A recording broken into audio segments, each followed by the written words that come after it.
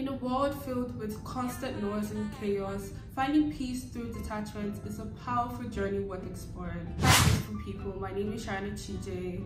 If self-development is your vibe, go ahead and subscribe to my channel and join the community. Let's continue the conversation on detachment. It's no secret that there's a negative connotation attached to detachment, but that is so untrue. Detachment is not a bad thing. So what is detachment? Detachment is about letting go of our expectations to people, outcome, or circumstances. Letting go of things that are outside of our control.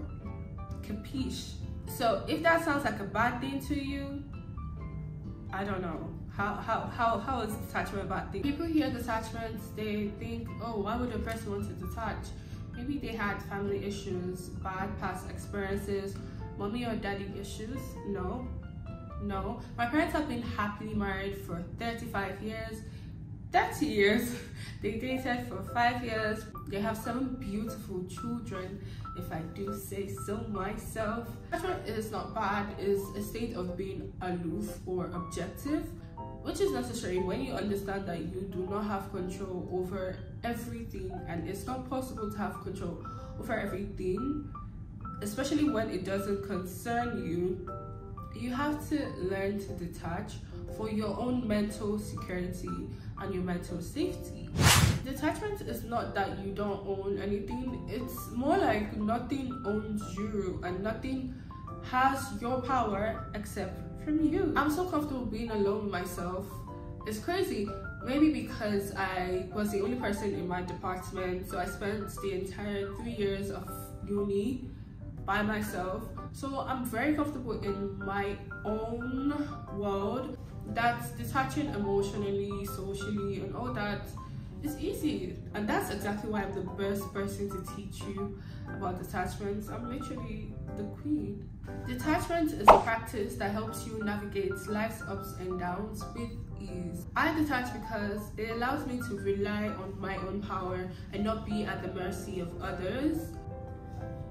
It helps me to reduce anxiety. Even when you speak of bad past experiences, it helps to detach from those experiences so they do not end up being your own identity. In detachment, I'm put in a position where I am chased, or rather I attract things to me, and I'm not the chaser. Oh, what do you think of me? Doesn't matter. No, it doesn't matter to me. I am at places where I am welcomed. I don't force myself to be in positions. Oh, I'm so beautiful, bro. Detachment allows you to authentically be yourself, and one of the first rules of attraction is that you can represent yourself authentically how you are.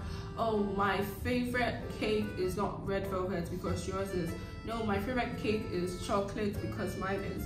And if I were to do something out of love for you, I would get you chocolate cake because I want you to like chocolate cake as well as I do, not trying to get you red velvet just so, oh, okay, we have something common. No, I'm going to represent myself authentically how I am, and I'm not going to do anything to try to impress you.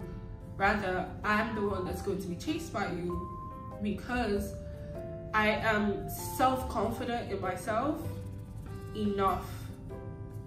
I know who I am and I understand my identity. That's what it means to be detached. Let your friends, based on the standards that you set for other people, you shouldn't let people into your life just because you're afraid of being alone, or you're afraid of being lonely. No.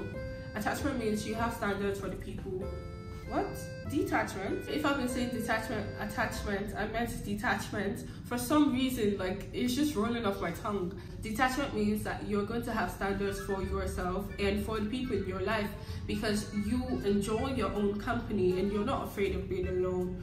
You're not going to be outside anxious. No, you're going to be confident and you're going to be happy in your own company. In a nutshell, detachment is representing yourself as a singular and whole entity without the noise of other people telling you who you are or you trying to impress other people.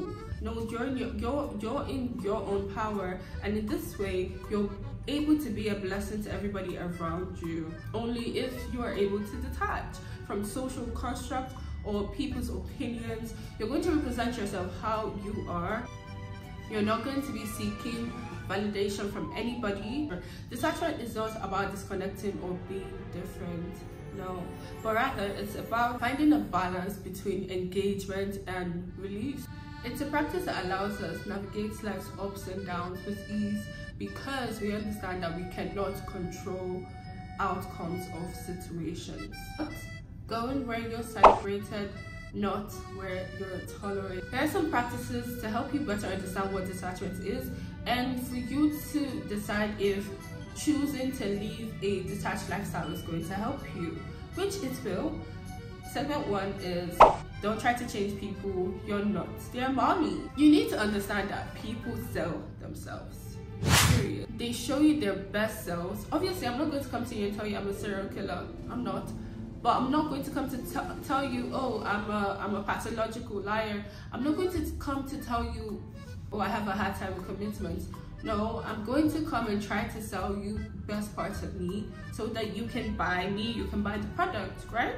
And this is why you should never jump the gun. Take your time to understand people's situations best before you jump the gun, okay? And then when people show you who they truly are, believe it. Believe it, and then return the good to the store. Say no thank you, next. I'm so fucking tired, I'm my ass, thank you, next. Yeah, that should be your exact attitude towards it. Do not ever be like, oh, don't worry, she'll change, she'll change, she'll be. No, believe that when they show you their true sides, believe them. Never put yourself in a situation where you cannot take yourself out of before you begin to understand people properly and know them for who they really are, not who they tell you they are. Yes, you've gotten attached in some way due to constant communication and all, but never let it be things that are too deep that you cannot remove yourself from that situation. So don't try to change people. You're not their mommy. They're not going to get better. When they show you who they are, believe them. And also, don't jump the gun. Be in a position where you can truly tell and understand the situation before you choose whether or not to put yourself in that situation when it comes to people, businesses, and everything in your life. Okay, number 2, how to master detachment, how to be detached, is to have emotional intelligence. This is not even talked about enough. Emotional intelligence teaches you how to manage your emotions in a positive way in order to relieve stress, communicate effectively, and have empathy for other people.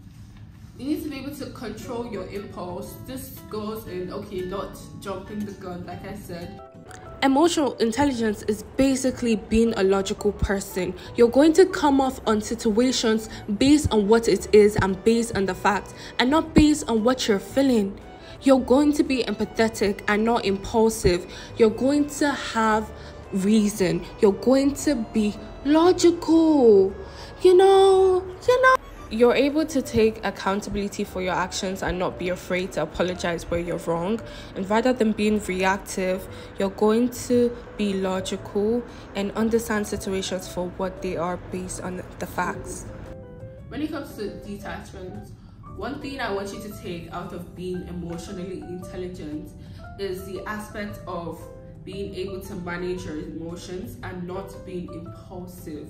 You understand that you cannot control every singular outcome, so you're not going to be anxious or stressed by situations that you cannot control. Take a step back and understand your own emotions. Why were you feeling that feeling? Think before you act. It's just like arguing unnecessarily with people in a situation where you feel like you can never win because they're not trying to listen to you or hear their points. Let it go. Like arguing with people to prevent them from leaving. You cannot control a person and you cannot control every outcome. So sometimes you swallow your L and you swallow it and you move on. You heal and you move on. Okay. Navigating relationships with detachment. Detachment doesn't mean distancing ourselves from others. Actually, quite the opposite. It actually enhances our relationships with others. It leads to healthier connections and reduced conflict, because I'm not throwing words back and forth with you when you choose not to hear my points. You choose to ignore my points because you feel like you're right. Okay, that's fine. I've said my word, and if you choose not to agree, that's okay.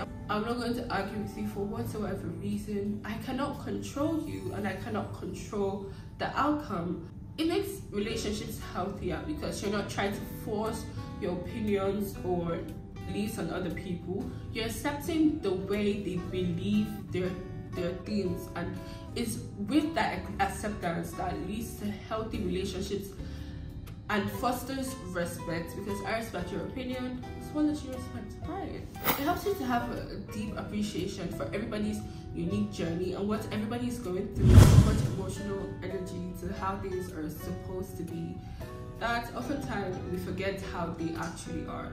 So take your power back and understand that you cannot control every daily life, especially not other people. Subscribe, like, and all that good stuff, okay?